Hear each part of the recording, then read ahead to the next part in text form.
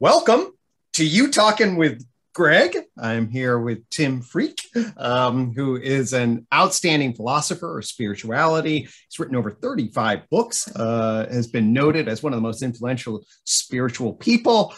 So we're blessed with greatness here today and on the program, relative to who we normally get. Oh my gosh, right, folks? We're going to be pretty excited about that.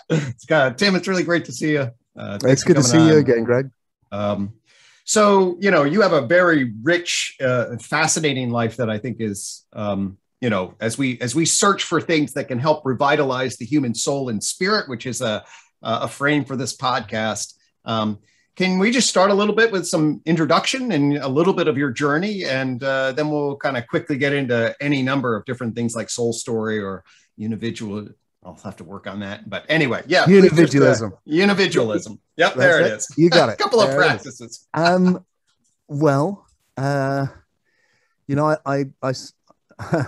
sometimes say, I go by the name of a philosopher, but honest to goodness, really, I just find this thing we're in incredibly mysterious. Yeah. Ever since I've been a kid, it's been like, this is happening. Right. And every morning, this is happening. And I'm aware that I'm aging and that I'm heading towards the exit. And I've been aware of that since I was very young as well. And so I think one of the major themes for me of being alive is just simply what the hell is going on, right, and what should I do with it? Yep. And the biggest turning point in that was very young for me. Actually, can we just pause there for just a sec? Because actually, sure.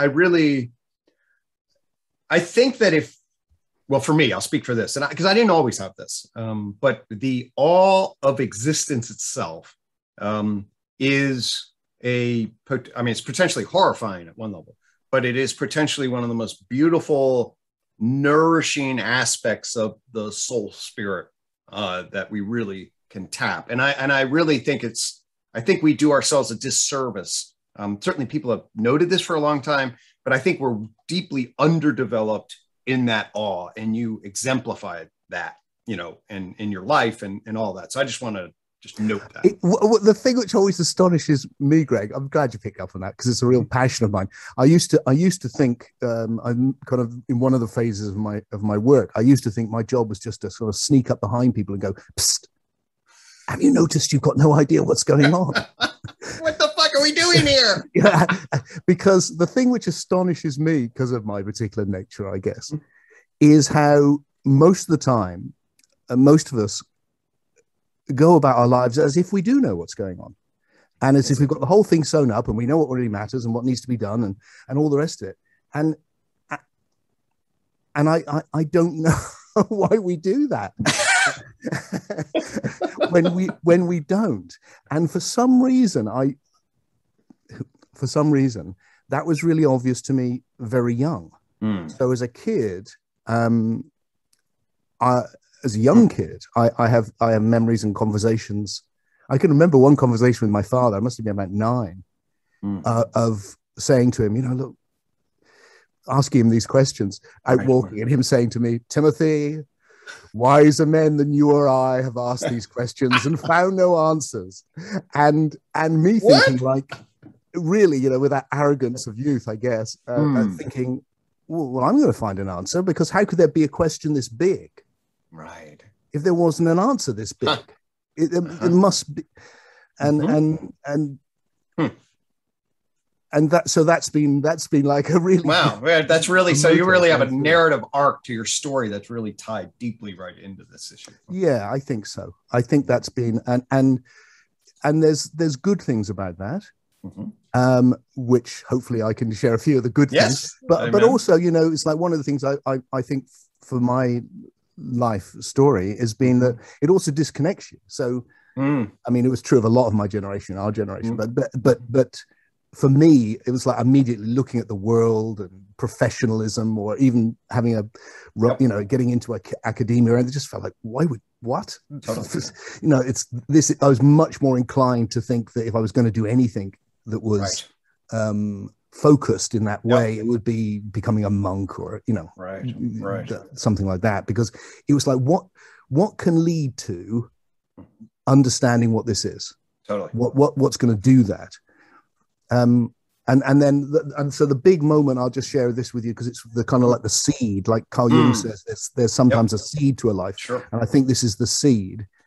Was sitting on this little hill. I lived in a very ordinary town in the West Country of England, and we used to sit on this hill with my dog and looking at the little town, everyone rushing around, sort of being busy and not thinking about the fact they were going to die, and that kind of like, why does nobody? What are you doing? Not thinking about the fact I'm going to die.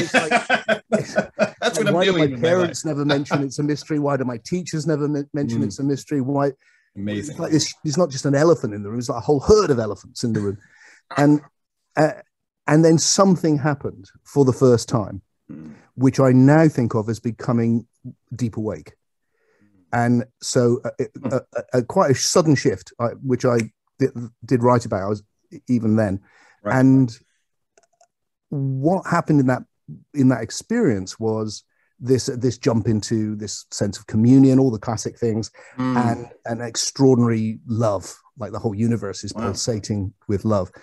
And what that set me off on, I mean, because it didn't last very long, I don't suppose, but it really made a big impact, was, maybe the big answer to the big question isn't a set of words, it's a type of experience.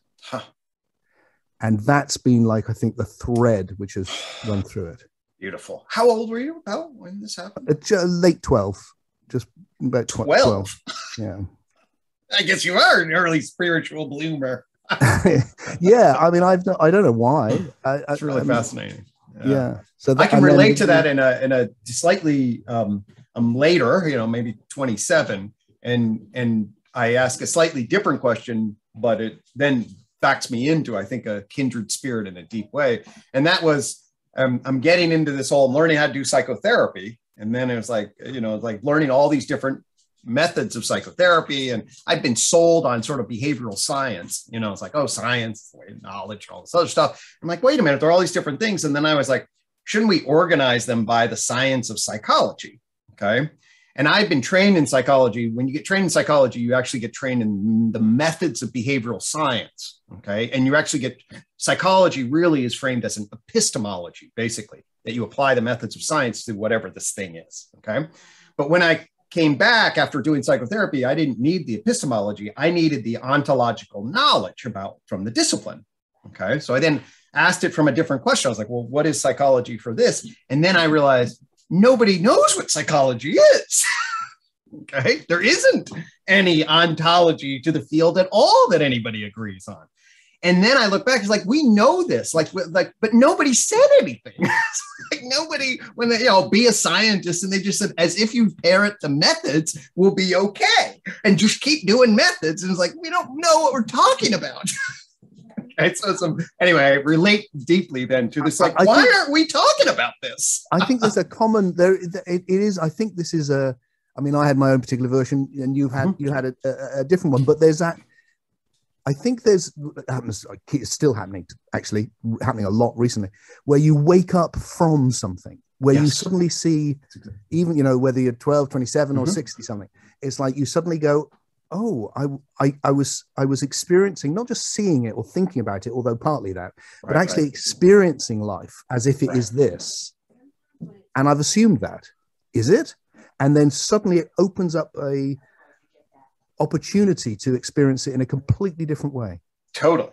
I would say it in terms of sort of the frames of justification that I've just been taking as assumptions, and I'm operating off, and then they get weaker and weaker. And then all of a sudden you like ask a particular question, a particular way, and you're like, oh my God, the whole frame really is it's just a constructed structure that doesn't address the core. And now you're like, wait a minute, where am I relative to everybody else?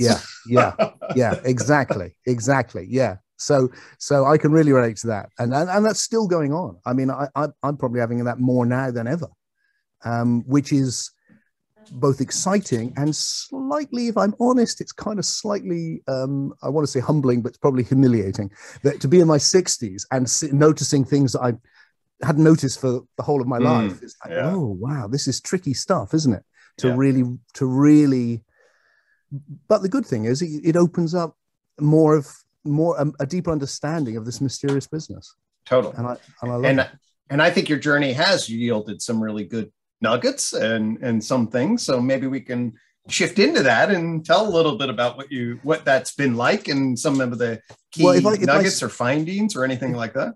If I was going to describe the philosophy side of my life, there's been the kind of like it's been about trying to studying all the different spiritual traditions of the world to begin with, really, Greg, experientially and then writing books on them, really going, oh, hang on, these are all at root people like you and me who've one day had what happened to me on the hill in their own unique way and followed it through. And so there's a commonality. So that kind of perennial philosophy idea was the starting place. I now actually feel like actually that whole perennial philosophy is only a stage. I think it's a stage of understanding that humanity went through around the Axle Age and thereafter, rather than it. And if we could just get back to it, I don't think that now. Because I think in evolutionary ways. So I think it was a phase. Yes. So that was a phase for me, and then from that became, oh well, how would we understand that now? Because all of my heroes in that process had all articulated a new form of spirituality, really. And it's like, what would it be now to do that? And how can I do that? And then this last phase, when you talked about unividualism, has been, okay, so maybe we need a radical restatement. And the biggest thing for me, you talked about being 27 and science and entering that world. I really didn't, because, and this is the way I was thinking then, not now. But, from school onwards, it just felt like science was about how things work. I'm not interested. And, it's iron filings. And, it's like, really? Is that going to show me the meaning of existence? I don't think so. Moving on. It's like, I'm glad somebody's doing it because I like my work, but I can't be asked with that. And then over the last 20 years, actually, I've fallen in love with it because I've understood it. And suddenly I've realized the immense body of knowledge which has been built up, and and I see it dominating more and more and more in culture, for good and for ill.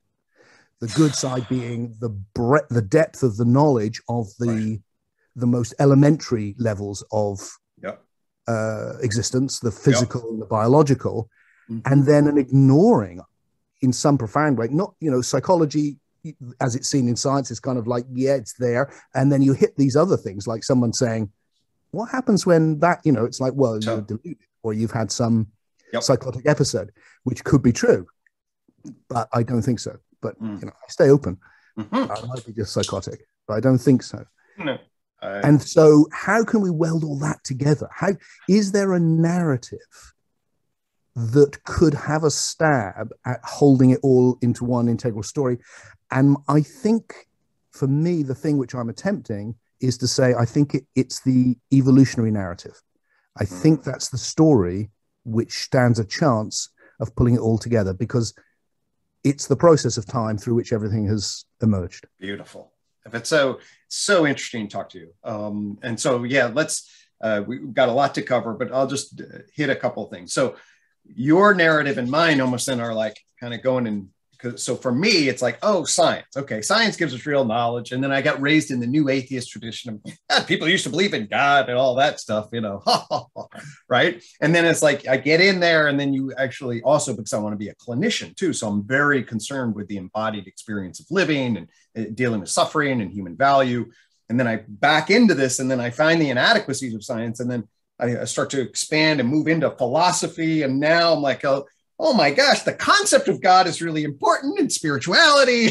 And how do we embrace, the existence and this modernity thing's got the equations all wrong. And so there's a lot of interesting sort of like, parallel yin yang in terms of our journeys in relationship to that. That is interesting. So why did that happen, do you think, Greg? What was it that brought you out of that culture of we've got all wrapped up and it's science. Well, I mean, certainly the journey that I went on in building what now become UTOK, the Unified Theory of Knowledge, is definitely, and a lot of that is then situated on the profound limitations. So there's all this profound power, basically, in science, especially at the physical, chemical, into biological, into neuroscience. You take a left turn on computer science, blah, blah, blah. And then my experience and claim is actually something fundamentally happens at psychology. Okay. Like there's a qualitative shift in the nature of knowledge, scientific knowledge, when we get to this thing called psychology. And the reason is because we actually have a reasonably decent ontological picture. Although it's limited, we have an ontological picture of how we go to particles to atoms into then cells and then nervous systems and then animals running around. Okay. There's that. And then all of a sudden we're here as subjects and we're reflecting, and you get the human sciences, what the hell? And we can apply the methods, but we really don't have the language. Okay. I call that the enlightenment gap, basically, is sort of. And then I found at least what I think is a way to solve the ontology of what psychology is trying to do.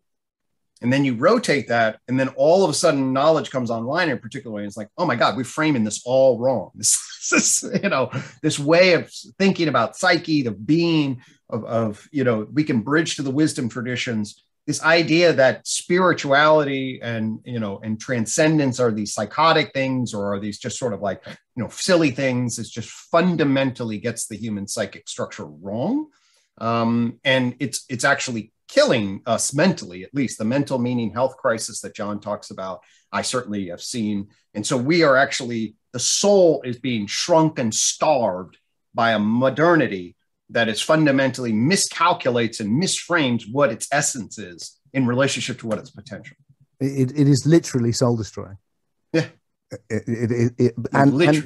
So for me, I think so we got to evolve differently, Tim. We need to evolve differently. The irony. I think the root of that that I see is reductionism.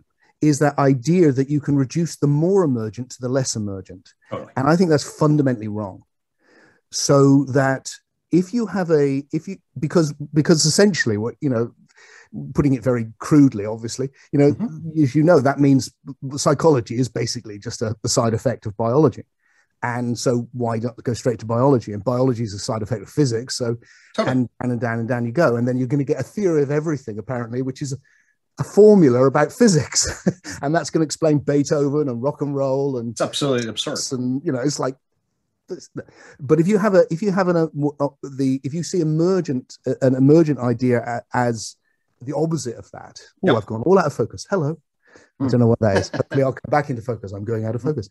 If you see emergentism as the opposite of that, that's what I've been trying to build up with it on a metaphysical level.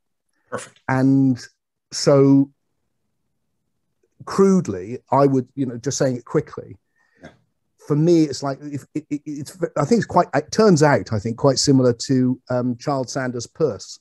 Actually, I'm doing it because I'm trying to get that to come into focus. That's and I don't know why I'm not. Most people are just listening to the same way, so I would see, look, what is the commonality of everything? What is if you have an intuition, which I have, and I think most people living in science have, is that this fundamentally existence is a unity. It's a one. It's a whole.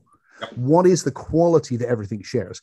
And the quality that everything shares, I suggest, is existing, being. So we can imagine, just philosophically, a field of being which is informed in various ways, and around me everything is that information, whether it's what I'm seeing or feeling. Everything is a form of information. My thoughts, everything is a form of information. Love it. And the key, so that my fundamental idea that I'm trying to make work would be this. Is existence this? Is it the one in relationship with itself? Yep. In a process of realizing more emergent potentials. Love it. Yep. Including everything. Literally everything that has form. In which case, and this is the thing I think Peirce started off, is in which case there are no given laws of nature. They themselves has evolved, and they are more like what he calls them habits. Habits, yep. But you could, like algorithms or something. So you've got a learning process, which is then forming these fundamental, repetitive ordering principles. Once you have that, it's like, well, the ground is completely potentiality, and it's never fully conditioned. So that rather than it being like, well, the conditioning's there and then everything just it echoes out like a machine, actually there's creativity and what I call passivity, the influence of the past, repeating. Okay. In like everything. And which means that and the cutting edge of that is always the most emergent. So around me here, the least emergent is physics. So I'm pretty sure that's going to drop. Oh, it did. I'm pretty sure it'll drop again. Oh, it did. I have no idea what you're going to say next. That's on a really emergent level, and that's where the creativity shows up. Because that's not just the past repeating.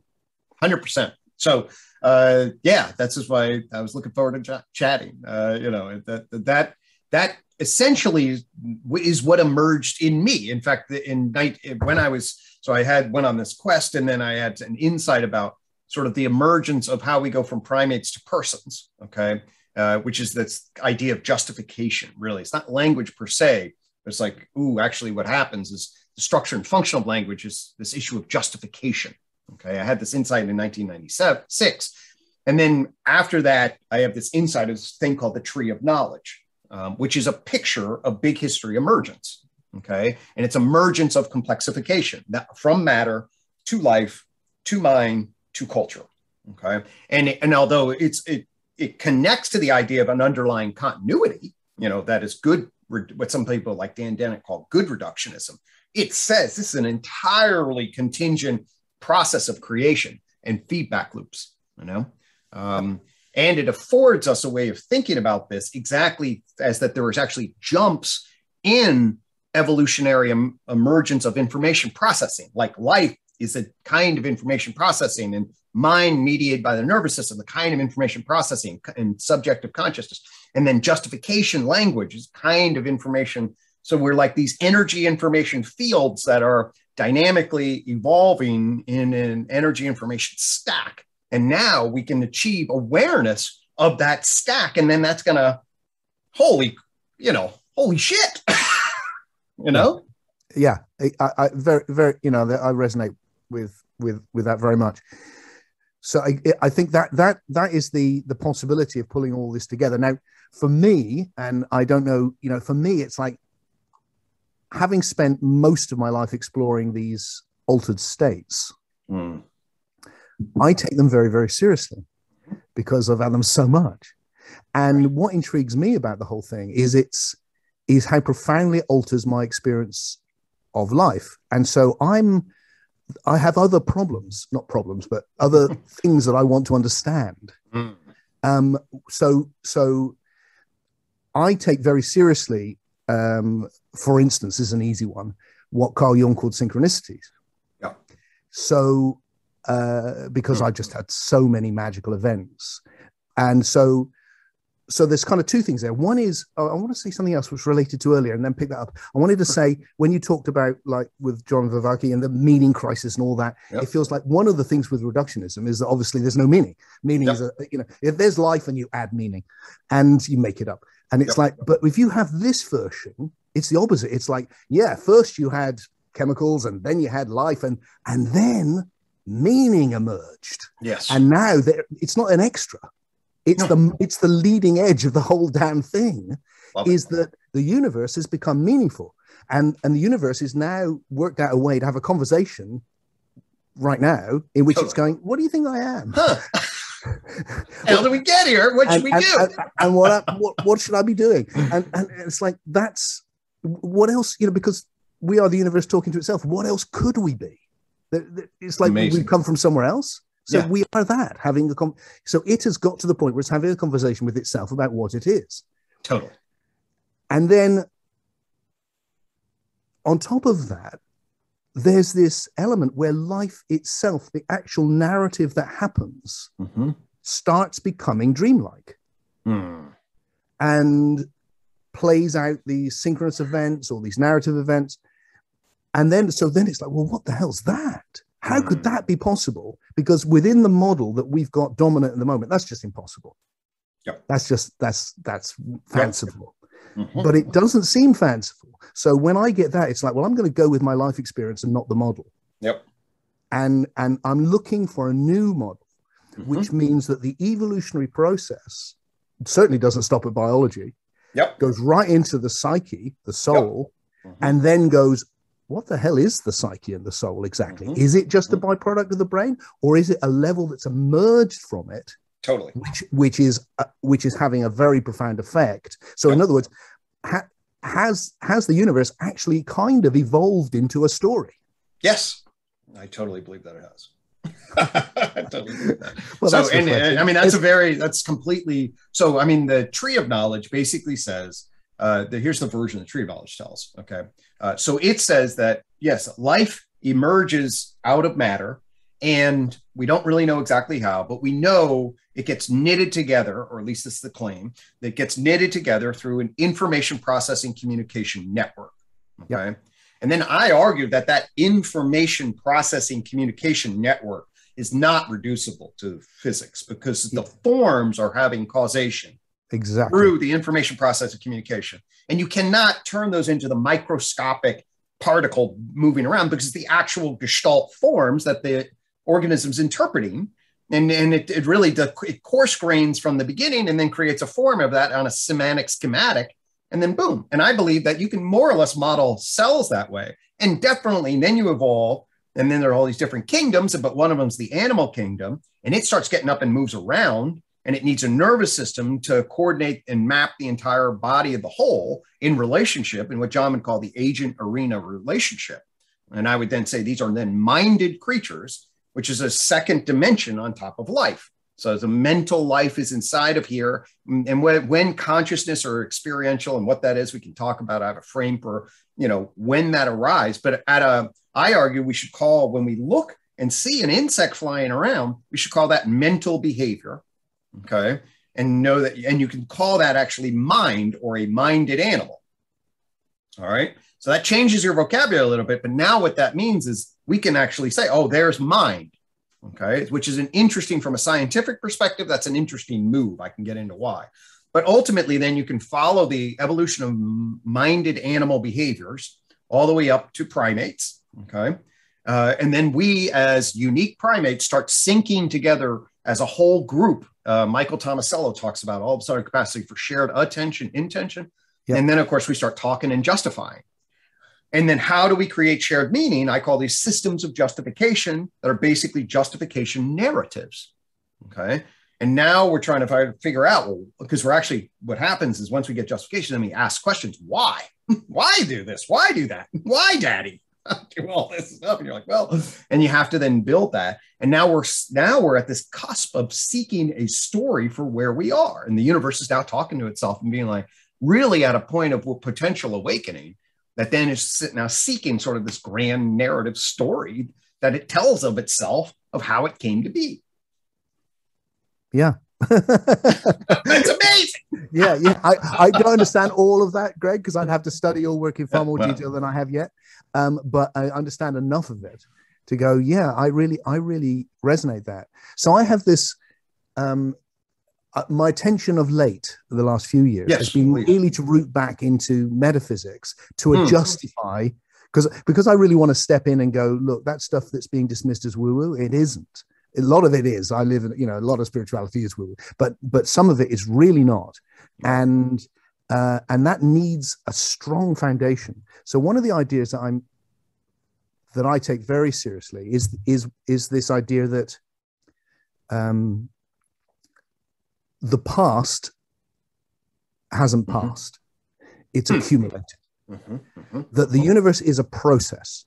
Okay. It's a kind of a process philosophy, I guess. I didn't know that when I started work on it. You're a new whitehead. Yeah, it's like really, my own, because of my own way I work, I find out these people like Person Whitehead later and go, oh, look, he's already said this. But this idea that it's a process, and processes are kind of made of time. And I'm very intrigued by this idea that everything that's come into form, all the information that has come into form is formed. And is therefore forming what I would call the passivity, or it's forming the patterns that are running everything. Nice. So everything's being run by the past, like, as it were. There's Rupert Sheldrake talks about this sort of thing, but also the physicist Lee Smolin has been talking about this recently. Rupert's been doing it for years, but Lee's quite new, I think, in saying it. But he calls it the power of precedence. This is his attempt to try and do the same thing of going, look, the so-called laws of nature, that whole metaphor of a law, that's a leftover from a creator God who declares these are the laws, and it's like, that's gone. These are so there's the brilliant paper I came across earlier this year, I think it was in the spring, called the Autodidactic Universe, of 14 physicists, including Lee Smolin, who going, look, this is learning. And I think the way it's learning is that the information that forms the past is a bit like David Bohm's implicate order. It's forming the implicate order that's running the explicate world. And a thing I've been playing with in my mind of how to visualize that is thinking, taking the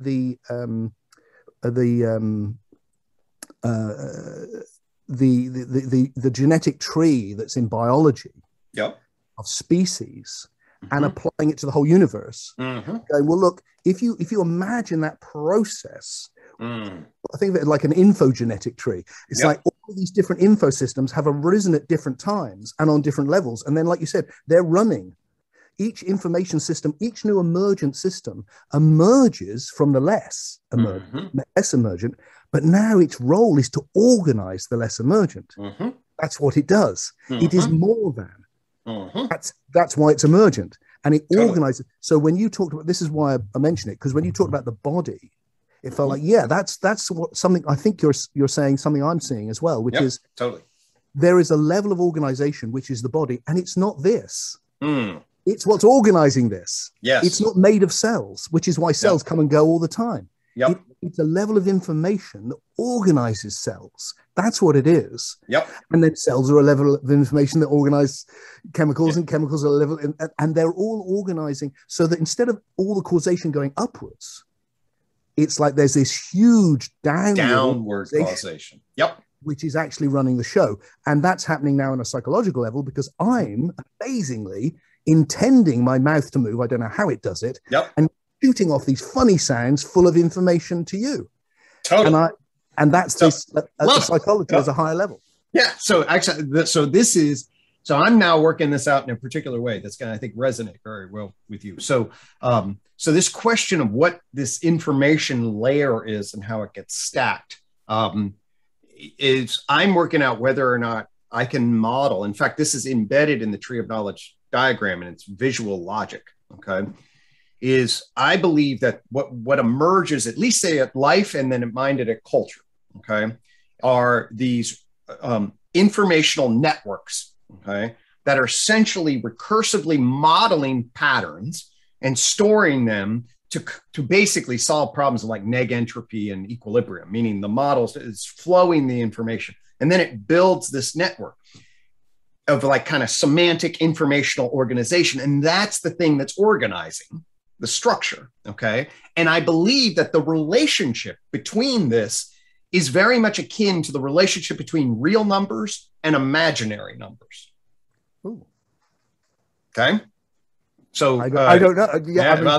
This is cool. So this is what does that mean? So imaginary numbers, imaginary numbers, the square root of -1. That's what an imaginary number is. And when mathematicians came across it, of course, the laws of squaring is that a -1 times -1 is 1. You can't get a negative square root. So at first they just threw it out. And then it kept popping up. They were trying to solve problems in what's called a cubic square and blah, blah, blah. And then this is the 15th century, 16th century. And here's what ultimately it emerges is that It's an orthogonal 90-degree perpendicular relationship, okay, that they then are able to specify with mathematical, logic precision, so that now an imaginary number is defined as orthogonal to the real, 90 degrees. If you multiply by I, you rotate it. You multiply by I squared, you rotate it again. You multiply by I, and ultimately I to the fourth then circles back around as 1. Okay. And then this creates what's called the complex grid, so that a number, a 1i, is now a complex number that then can be mapped. And then, like my son, who's a math major, takes a whole course on complex numbers. Okay. And he's like, Dad, you don't know how to do this? I'm like, no, I don't. But I do know the graph of a complex number. And I studied the way they understood the dimension, okay, of imaginary relative to real, and it's orthogonal.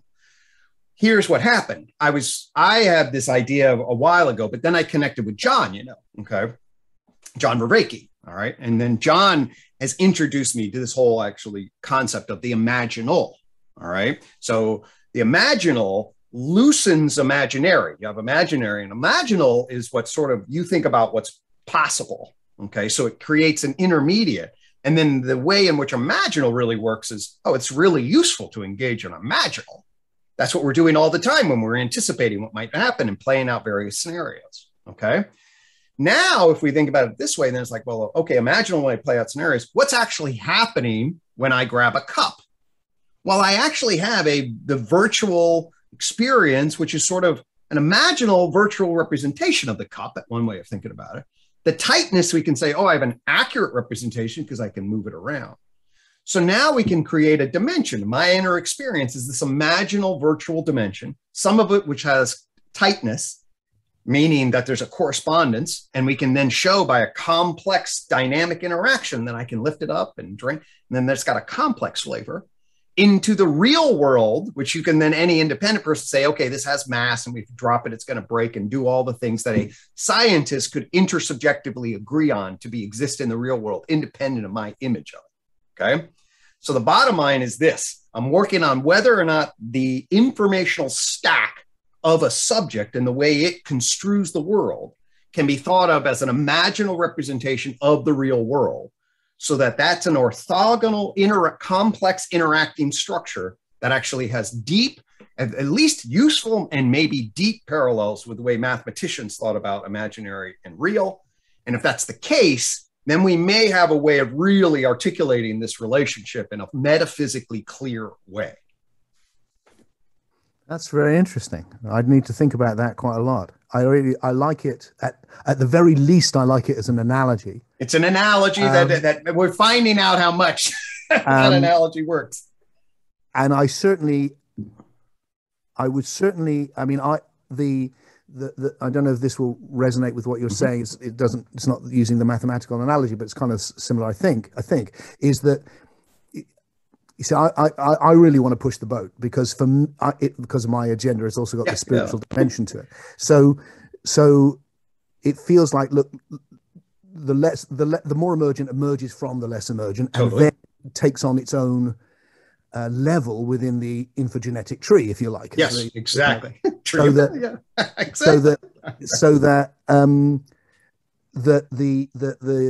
there's a level in which there is a processing happening neurologically, which has a neurological network has, at some process, I expect well before human beings, turned into an ideational network. Totally. And increasingly, that ideational network has taken off on its own. Yes. So that it feels like this is a whole domain now. Right. I also call it imaginal. In fact, I sometimes call it the imaginos, the idea that there's a cosmos and an imaginos, because I think there's what spirituality has always has been about and still is actually, psychonauts. It's like going off into that, right, and coming back going, it's big. Yes, there's something out there. There's it's like I found no limit to it, and so that there's a domain now, and it can't be reduced to this domain, and because the more emergent cannot be reduced to the less emergent, so that So that at each level, just like, okay, the body is a system of organization which has arisen from cells but isn't cells. Yep. And then the imaginal has arisen from the neurological network, but it isn't just that. It is also more than that. That domain over the last period of human development has really gone brrr. Exactly. And that's what we're exploring now by sharing these abstract ideas. And it's also what you can actually go off into, and people have been doing it from shamanic times. 100%. Indeed, why my dog Benji may wander around here. Okay. So, and you know, this conversation is in an imaginal propositional network dimension, which I call the culture person plane of existence, that he can't plug in. He's heard me have these conversations. He still is not following. Yeah. And yet you and I, living in totally different worlds, can immediately sync up and be like, oh, I understand what you're existing in this imaginal propositional network space, right? Yeah. I can tap right into you and afford that particular kind of complex interaction. And it's huge, isn't it? Huge. It's unbelievable. And then we could just stop all of this and we could share poetry, and that would make sense. Or music. Like, wow. Right. You could hear it's an amazing thing. And just go, I understand those funny sounds. Right. It's a big dimension, and it is the root of culture. I mean, the thing which I love the obvious things. They blow me away. I just love it. Like looking at your picture here, I'm thinking, apart from your body, which is itself covered up with all sorts of clothes mostly and got glasses on, every single thing I can see has been through the imagination. Totally. We're living inside it. Yeah. We've taken the world and turned it into the imagination. Amen. And it's all about narrative. It's all about meaning. That is the thing which has emerged. And to get conscious of that and to understand what that is absolutely, to me, the central metaphysical problem that we have to, Yeah, I mean, there's a bit of a silly metaphor, I guess, but it amuses me. But in one of my books, I put it, it felt like my problem with the dominant mindset that I see around science, even though I love and respect it so much. The metaphor that came to me one day is, it feels like you've got this is the old days when you had DVDs. You've got a DVD of a movie and you give it to your scientist friend and go, tell me what you make of that. And they go away and they come back. You said, yeah, what did you think? And they go, oh yeah, no, it's great. I looked at it and it's digital information encoded on a disc. Right. And you go, but what did you make of the story? Totally. That's exactly right. It's like, look, it's the story. That's the whole point. It is digital information on a disc. That's right. But it's there because it's the story. Right. And so it's the story of Gregg, it's the story of Tim, it's the story of us that it's been put into. And that's not like, some weird side effect of physics. That is the most emergent thing that's going on in our neck of the universe. Totally. It's to me the way to what. So first we had billiard balls, right, in physics, right, basically, and we got billiard balls. We nailed them. I got billiard balls at school. Well, there you go. And then we get the 20th century revolution, right, where we drop into energy information, quantum field theory down the road, and then general relativity says actually it all can then sink back into a Big Bang singularity eventually. So you get this, underneath this matter, 3-dimension space, it's not all clockwork, and it's actually energy information field. So we do that. And then we also get then information theory. We then link that up with entropy, and they get information theory and the artificial intelligence where they get logical algorithmic syntax. Okay. But the metaphysics of physics is still like, okay, we can just run computation through algorithms. Okay. Or just have cause effect in lawful predetermined ways. They don't know how to generate semantic understanding. The semantic network that actually then becomes the intelligible organization of the field. And there's physics just doesn't know how to frame that at all. And then they tell you that, but actually I'm like, no, actually this is what emerges, is this network of informational processing that emerges. And it is this network that we have to get a handle on. Yeah. Yeah. I mean, that is definitely, and I think it is moving. I think we're... because it has to. And I think there will be a whole new paradigm, at some point soon. Whether it'll be in my lifetime, I don't know, but it will be soon. And because it needs to, because this one is so out of date, and it's out of date by its own. I mean, it's a classic Kuhnian paradigm structure thing. You're looking at it, like, I think the idea of the law is key to it, because it's obvious. It's like the whole metaphor is flawed. It's like we've let go of the idea of a lawmaker at the beginning of the universe. So there are no laws. What do you mean? It's like, and then the opportunity to go, look, what science has done, which has blown me away, is understood the universe as a process, and got a handle on how old that process might be in our universe, at least. I mean, that's a phenomenal achievement, and I'm sure it will change, but it's huge. So the idea then of going, okay, well, let's actually take that seriously, because that means everything is one process, everything. So there's no laws, and what I love about quantum physics, is that you get, it looks like that the earliest layers in that process are probabilities. They're mathematical, and that it looks like those probabilities become actualities when they come into contact with more emergent levels. Totally. So everything is relational. Time is relational. Space is relational. Energy is relational.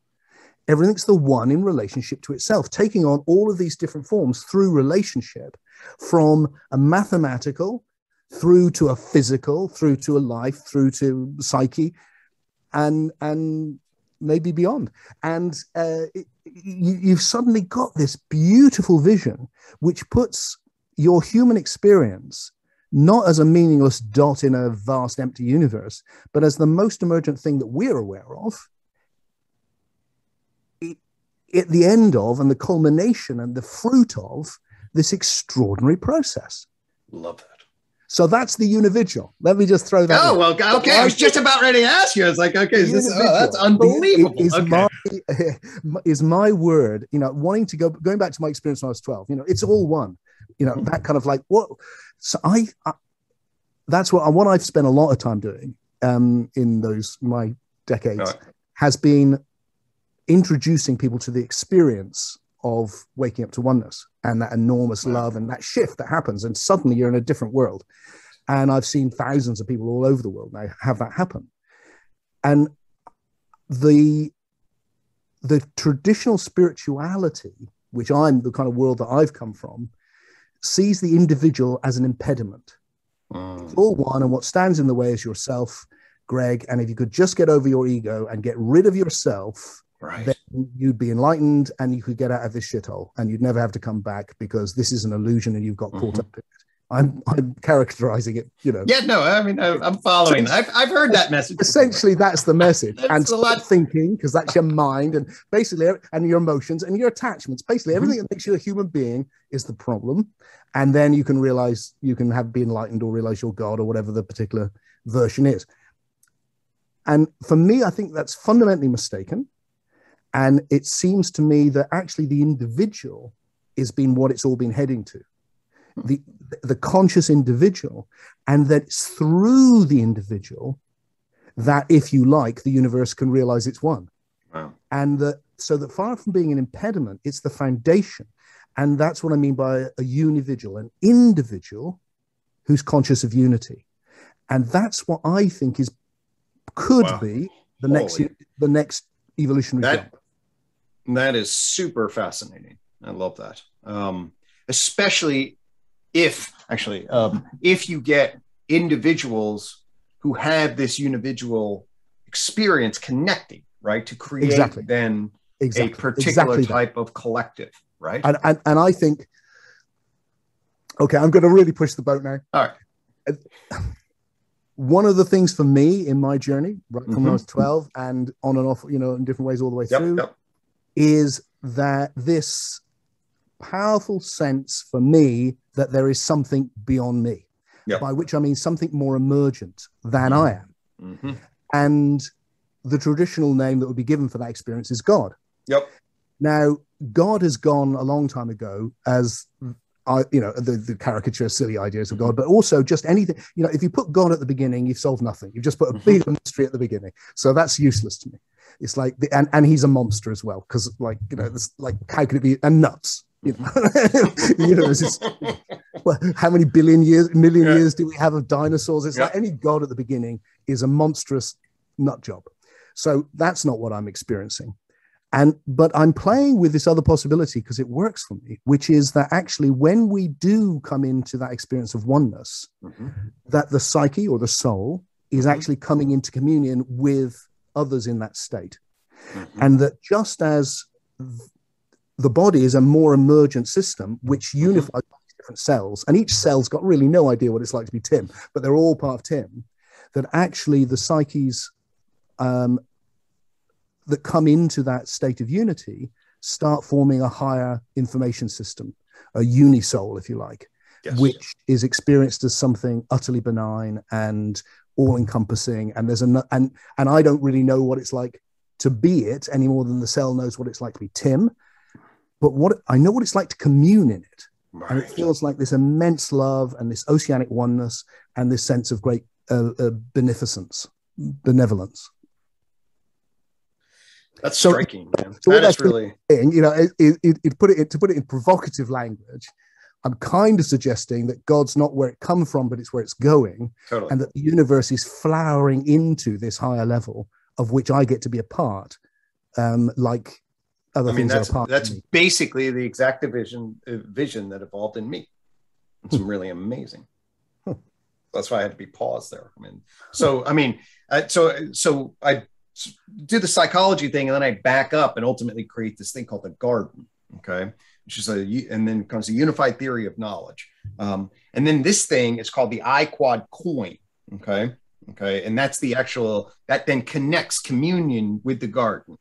And that's actually the I-quad stands for the imaginary number to the fourth, which then makes it one. So I to the fourth equals one.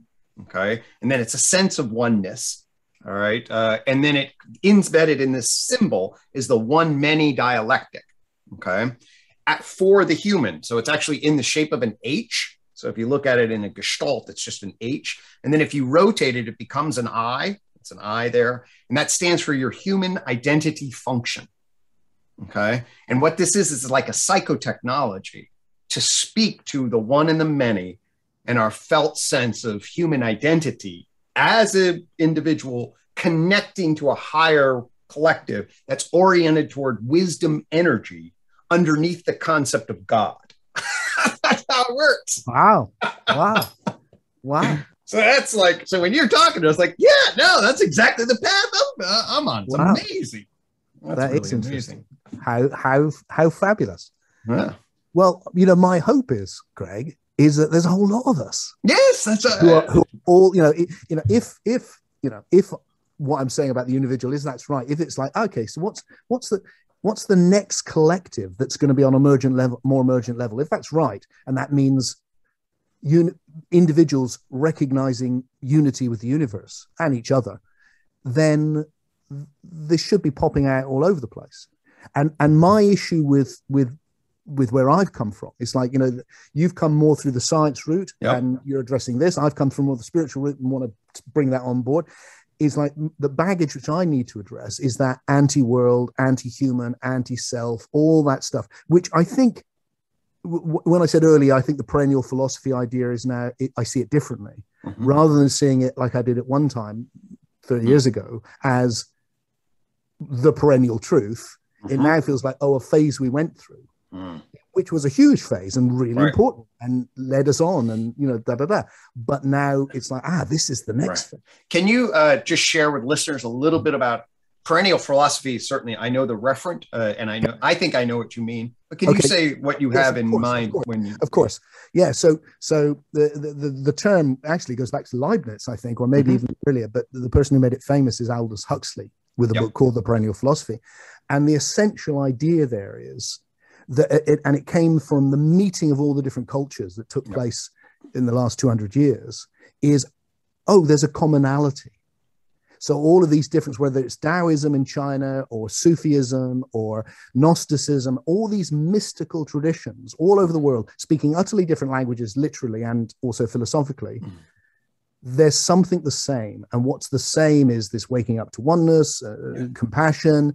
You can frame it as God or not, but it's there's a similar thing, and he would bring out lots of different themes that were there. And I think that's right. I think there are similar things. They are all different, but there's similar themes. And that brings up this idea, which people really liked. I really liked it. Is like, there's a perennial truth. Hurrah. You know, it's like, I can just find it. And we get back to it. And it's the going back idea. We had it and we lost it. Let's get back to it. Whereas now it feels like, no, we're going forward to it. We're evolving towards it. And that was a phase. Right. And the positive thing was human beings for the first time had that experience, that oceanic experience. Yep. And as I did when I was young, it's very natural to think what's in the way is the separateness, right? If I want the oneness, get rid of the separateness. I keep on thinking I'm Tim, but really I'm everything. And damn it, this Tim thing's in the way, and I can feel this thing in me and all of that. And so it's very natural to think that, but I'm mistaken, I think. That actually it's the other way around. What we need to do is set up the passivity, the habit in oneself to sustain this new level. Totally. And that's the real mission. Wow. I love that. Okay. I often hear the term. So here's actually now affords an absolute way to connect. So I'm coming from science where I'm sort of skeptical. Then you hear perennial philosophy. So for me, I hear it often through Wilbur. Wilbur will use the term. Yeah. Okay. Yeah. And I can hear it in a particular way through the great chain of being. Okay. Yeah. The great chain of being is part of that. And then the issue there, if you look at the great chain of being, one of the commonalities across is actually they divide the world up into inanimate things, material objects, animate things, living objects, animal things, and persons. Okay. So everywhere you get these four categories. Okay. So that's the first layers of the four great chains of being. And what Tree of Knowledge tries to do, or really I argue does effectively, is it says, why are these categories everywhere? And what fundamentally are these categories scientifically? Okay. And we have now a big history narrative that does say, okay, yes, there's a time by complexification evolution. That's one big, huge, important step. But we actually still haven't gotten what I call the levels and dimensions quite right. Okay. And Tree of Knowledge then updates big history to give us that. And then what you're saying is a relationship. Once we position ourselves in, and then the issue is, okay, there's this world, and then we need to wake up to the next world, and to achieve unity, we need to leave this behind. And what I'm hearing you saying is like, no, there's this past evolution. And actually, if we wake up together in the portals that we are, appreciate the individual portals that we are, but then afford us to commune with the higher level through that dialectic of one many that maintains us grounded in the world, but it's still sort of oriented toward the spirit, then that is the proper relation. Yeah. So it's turned it around. So so the great chain of being, I would say, in most of the older traditions, maybe actually all of them, you get this idea of emanation. So it starts with, there's already the spirit, and then it falls into a lower dimension, and then a lower dimension until eventually it hits the ground. Wilbur still has that in the idea of totally. In involution. I don't think it's necessary. I don't either at all. I think it's a leftover from the past. What we need to do is go, no, it's evolving. It's coming from the simplest through to the more emergent, so that what's arising is these higher levels, and therefore it's a much more optimistic. That fits far more with my actual experience, because even when I was a kid, my experience was never, oh, I've left the world behind, hurrah. My experience was the world just came alive. It's now the colors are more colorful. I'm in love with it. I'm in love with the world. And so it was always that. And it feels like, that's what it is it's enlivenment rather than that kind of disembodied enlightenment. Well, I would consider, my scientific worldview is what I describe as endo-naturalistic. Endo meaning I'm going to create a circle around it. And it's the old natural philosophy that Christianity, gave rise to natural philosophy initially. So in the history of ideas, it's like, there's Christianity, everybody believes in the dual worldview, and then they create natural philosophy. Okay. And my view was always, I'm a naturalist. And then it's like, okay, but I want to get coherence on that. And I call that endo-naturalism, where I'm basically agnostic about certain fields out, higher dimensions, even aliens. So that would make sense in a particular way, past lives, all of that. is really incoherent with my endo-naturalism. So I want an endo-naturalist view, okay, which just basically means, hey, can we make coherent sense out of the naturalistic worldview that you're describing? And I argue that we can. We've outlined it. We can actually make it much more coherent. What I've not quite got that. So the endo, what does the endo mean? Endo simply refers to, let's be clear about what we're claiming. In other words, so somebody comes to me and says, hey, I know there are aliens out there. Yep. And I'm like, I don't know whether they're aliens. There's a lot of weird shit out there. They could be aliens. So there's kind of agnosticism with, but it's agnostic in relationship to aliens. Okay. And then in relationship to gods and reincarnation and psi phenomena, it's kind of agnostic. It basically says those are sort of exo-naturalist possibilities. Okay. And I want to basically bracket them and say, hey, there are a lot of interesting anecdotes, lots of interesting pieces. But by the way, if you actually try to include them, you get a problem with coherence, because we actually don't know how to cohere. Well, aliens certainly would make sense in certain ways, but then all this like space-time travel, etc. The psi phenomenon are complicated in terms of like, how do you make an ontology of that? So I would like to blow that open. That's what I would like to do. I would like to go, look, it's all natural. And either they exist or they don't. But if they do, then they're an extension of the same process. Totally. Now, because of the weird life I've led, I take all those things. No one could be more conscious. I don't think no one, but I am incredibly conscious of spiritual bullshit. I wade through it every day. I mean, it's like, oh my God, I hate it. I've lived my life in the world. I have a very low opinion of most spirituality because of it. That's the honest truth. But also, it's just so much has happened. And there's some really good people doing really good work. So for me, it's like, okay, I would like to see that included and to see how we can adjust our ontology. And that's why I think this ontology of information, and information, I want to say that I know this won't be to you, but to anyone listening to this, when I talk about this information, I don't mean we live in the matrix. That would be a reductionist idea. Oh, it's all really just information. It's not really just information. It's really this. Yes. This is what it really is. Yeah. But this is a very emergent form of information, because that's the lowest category. So that's the universal language. Like when Carl Jung said we need a language, matter and the psyche interact. Yep. So what's the universal language? It's information. And I think that's the way we can come to an understanding of these other things. Totally. Because if once you've got the idea that the psyche is information on a more emergent level to the body, then you can be open to the possibility that, okay, so bodies connect, maybe psyches connect. And if they can share information, well, then you've got the beginnings of an understanding of a whole load of phenomena, which if you reduce it to the biological, you can't understand. So that's more of the. That's exactly. I would simply say I'm agnostic about whether or not. So yes, I completely agree with that ontology. I would just add the word energy to information, where energy is sort of the substance marker, and information actually frames the property forms of that. So it's energy information for me is sort of the. Okay, so I would see energy as a type of information, as a relational property of the universe.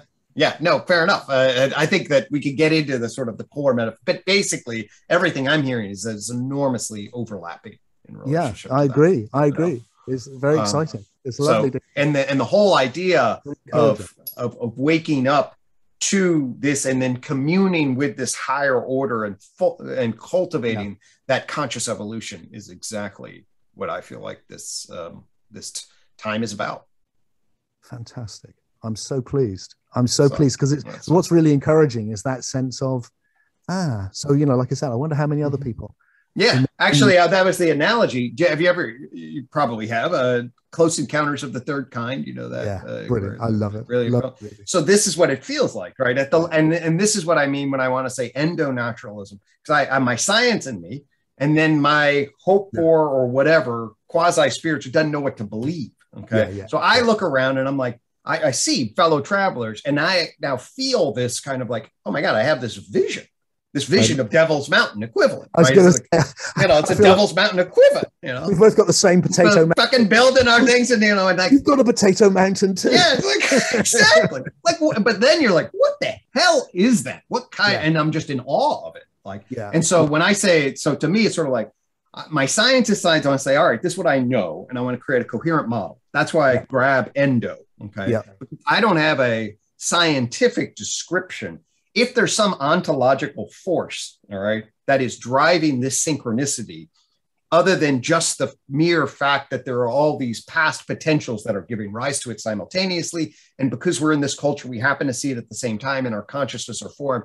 That's still in my endo-naturalism, okay? But what if this thing is getting pulled by some other ontological category? Right? Well, what about if what's, like really pushing the possibility here of going, look, like the DVD analogy, like, it's like, but unlike the DVD, each level that has emerged is actually organizing the lesser levels. Yeah. In important ways. Just like, this is physics, but look, I can move it about. Right. Totally. It's like, one should not underestimate that. I'm intending this, and it's it. And that is what the tree of knowledge affords ontologically. It says that is actually happening, and I can put that scientifically in an ontological metaphor. So what about if there is now a whole domain of narrative? Yep. Which is what we are. Yep. And that, because it's like there is a duality, isn't there? But it's emerged. Like, we are experiencing a non-spatial, imaginal world right now. Yep. And it's nowhere. It's like your body's on one continent, my body's on another continent, but we're meeting in this non-spatial, imaginal space, and we exist mostly in it.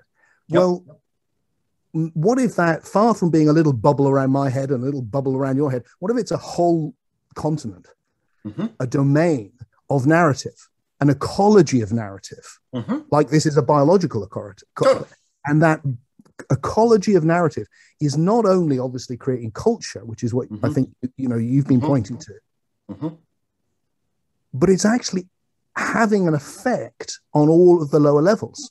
Right. So that in a kind of almost like a literal sense, maybe the universe has become a story. Yeah.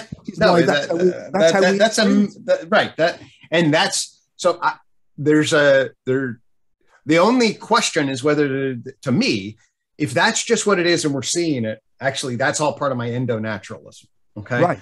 But sometimes I have moments of synchronicity where it's like this thing getting vacuumed into a story. And that's when I become like, whoa, even more like I transform and I'm like, there's another ontological force, I guess, that I'm like wondering about. Well, that would be the narrative. It's so it's the idea, look, that just as my psyche is controlling this bit, the collective psyche is actually having an effect. Now, I can't affect much of my body with my psyche. I can, move my hands, I can use my mouth. I can't do much about the rest of it. It does its own thing. And I imagine that if we think about a collective level, it is also not able to. It's able to affect something. No, the idea of a collective culture person system that's regulated on the one hand, but it's also searching space, imaginal design space, and then collecting particular kinds of, a narrative, negentropic narrative force towards the, some ideal because there are lots of reasons actually why it would sort of represent a particular, John talks about like the divine double. Okay. This idea you sort of like create, hey, how could it be great? How could I be better? And then you use that as a lodestar. Okay. Sort of like, hey, I want to be a better person. We want to be better culture. We want to do this. That process of creating the imaginal is going to have certain kinds of negentropic forms to it. And then it projects onto it, and then it pulls the collective narrative space in a particular direction. And maybe, that's a really good description of the sort of thing I have in mind. I call it narrativity, and it's the way in which narrative plays out. The way I want to see it is, and the reason I use the word narrativity because it sounded a bit like gravity, because I wanted to go look. Right. Gravity, whatever it is a natural force which does this amazing thing. Yep. Which seems impossible. It's like it's there and now it's there. Totally. Whoa, what did that? Right. And you're left with, and the same thing with that narrative could be the same.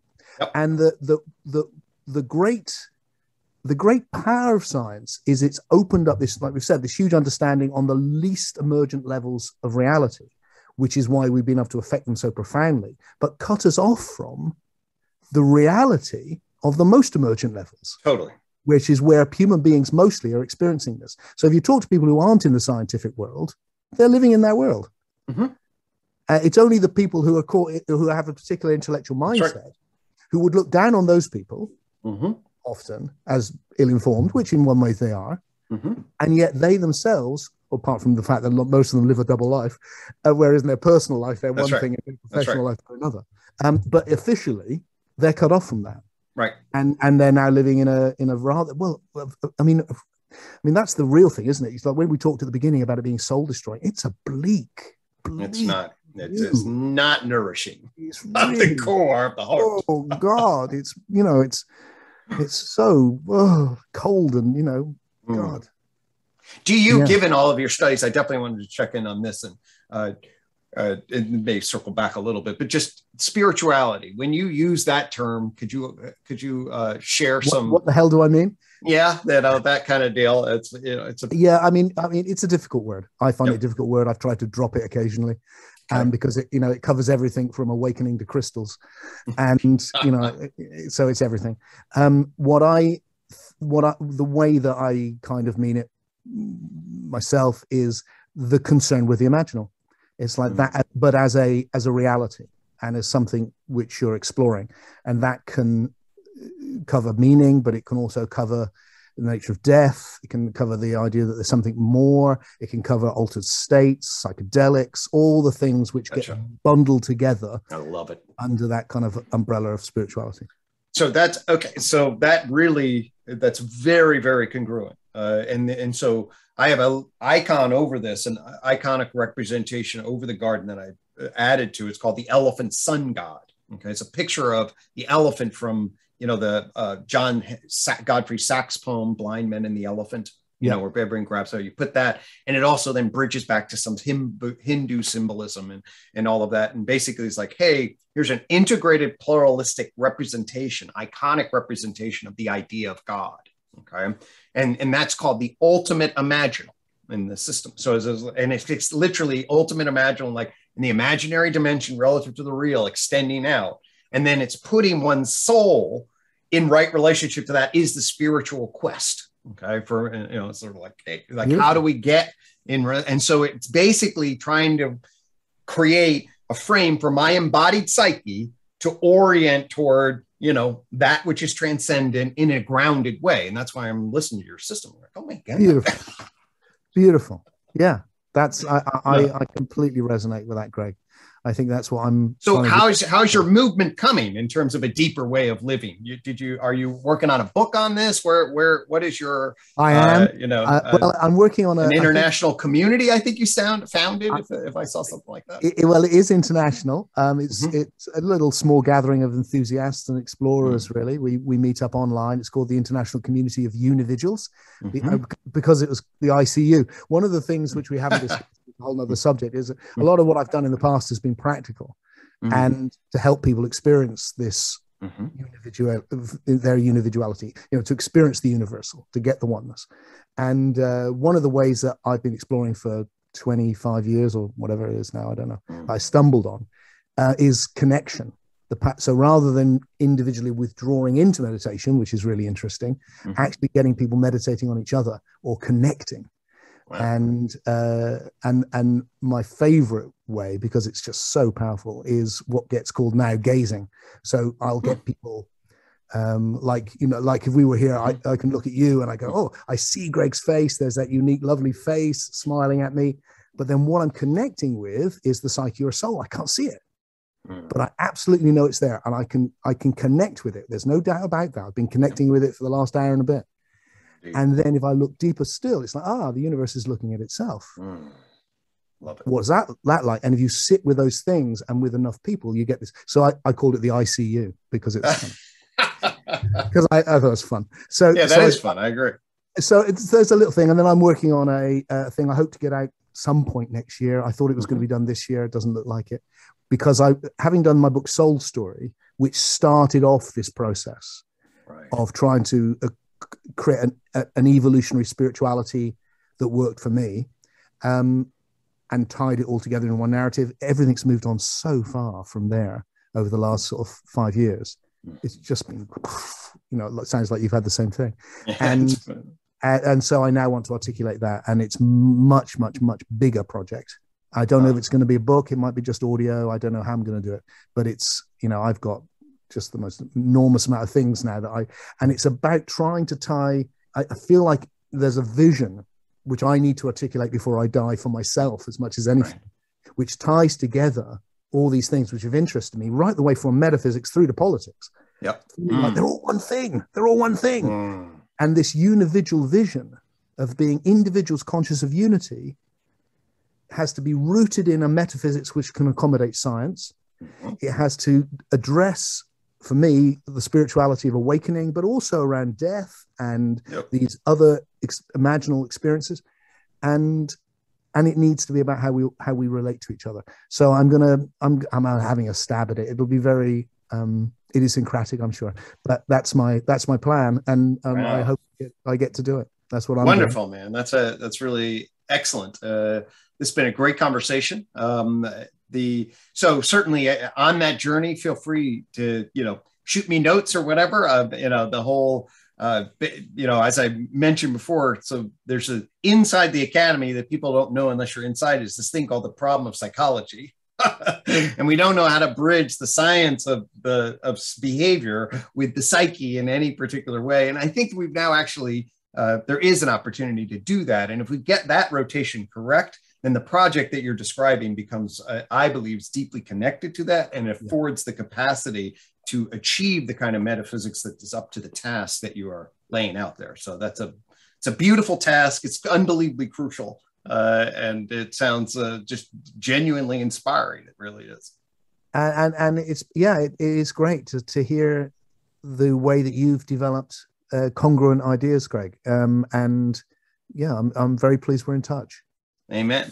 When you look out at the future, are you on the optimistic side, the pessimistic side, mixed? Oh, I'm dreadfully optimistic. I get that sense. I mean, that could just be like, a personality trait, but I think it's more than that. I think there's something about the deep awake state. There's something about touching that unisoul, God, whatever you call it, the thing which is more, which just like, it just, when I wrote one of my books a long time ago, it was the bestseller actually, on Gnostic Christianity. And we're talking about the gnosis, this knowing, this waking up knowing. Right. And at the end, I was with my dear friend who I wrote it with, Peter Gandhi, and we were sitting there going, look, what is this gnosis? Because the thing for us was we were exploring it academically, but we were also experiencing it, exploring experientially, which is kind of different. You don't get that in people who normally write about this stuff. And at the end we went, I think it's something like, you just realize it's all okay. And it didn't sound very grand, but it really felt like, and that's the one thing I need to know. That's to make the hero's journey of a life. If I know it's all right, even when it's shit, fundamentally it's okay, that something good is happening. It's going towards something good. And the experience of having that over the years has just left me with this sense of no, it's okay. The thing which is evolving, it's okay. Beautiful. All right. Well, that sounds more than okay. So anyway, this has been a really inspiring talk. It really has been. I mean, definitely made my day. Clearly. Me too. Thank you so much for laying that out. I look forward to us, continuing such some really remarkable synergy, synchronicity, both seeing the same thing somehow pulled into this grand conscious narrative. And the more that happens, I think the more it will be okay. I hope the story keeps bringing us back together. Beautiful. All right. Thanks so much, friend. Bye. Take care.